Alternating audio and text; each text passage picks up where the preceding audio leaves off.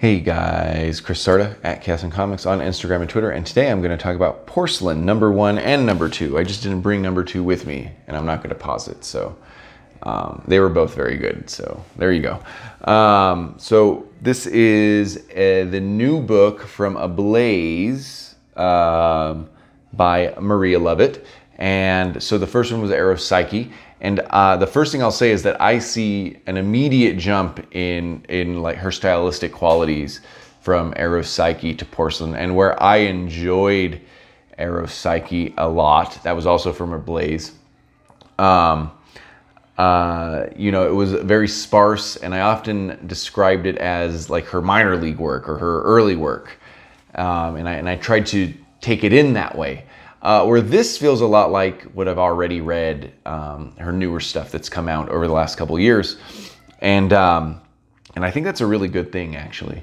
So it means that she really found out what she wanted to do, the weird design, magical realism sort of thing that she's done since, you know, with a hint of like druggy art and sexuality in it. So I got that immediately here. And, you know, and her art style is very simple, but for some reason just grabs me creatively, and colors always work. So big contrast from the first few pages of her walking around a desert that apparently used to be a forest to then going into this dollhouse of dark blues and dark reds. So still not sure what happens with the dollhouse, but I don't really believe I'm going to get this like intricate plot explanation, like Hickman style explanation here. There's a lot more of this is emotional and, you know, with like a horror tinge a little bit. I mean, when you're reading Maria Llovet, what you're coming in for is really like these little like sort of design pieces, that you almost want to tear out and pin to your wall. That happened a lot in Luna.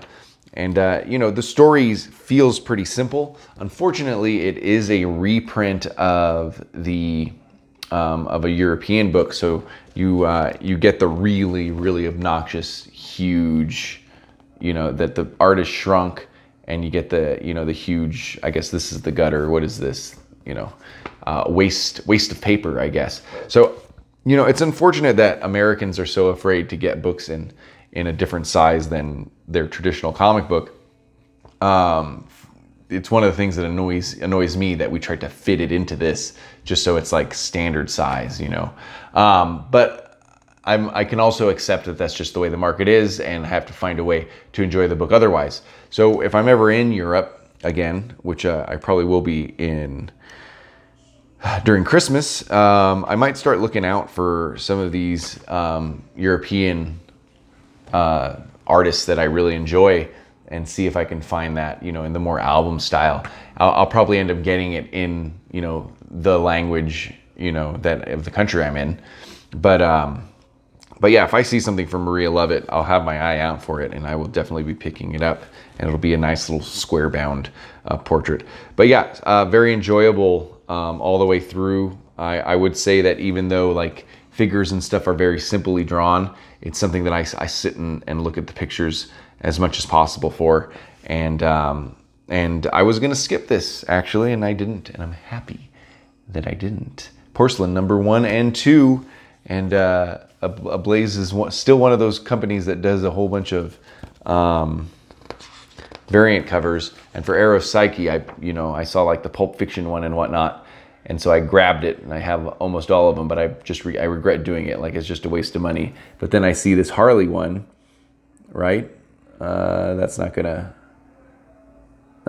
focus. Anyway, you see that Harley one, and then the second Porcelain #2 has a homage to Harley #1.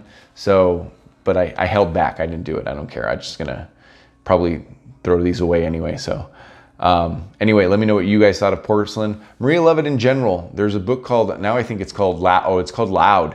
That one no one talks about because it was OGN, right? But people are talking about Luna because it was on Boom. They're talking about Faithless a little bit because it's on, you know, because she's doing it with Brian Azzarello. So that's one of the books she's not writing. And then there's I can't remember the book that I read of hers before Luna now, but that was also good that she wrote that. So anyway, let me know what you think about Maria Llovet. I would understand if some people think it's a little bit, you know, the art style is a little bit too simplistic, but I think she's creative enough you know, the tone of the stories interest me enough that it just always grabs me and I enjoy it or find something in it to enjoy. Thank you guys for watching. I'll see you later.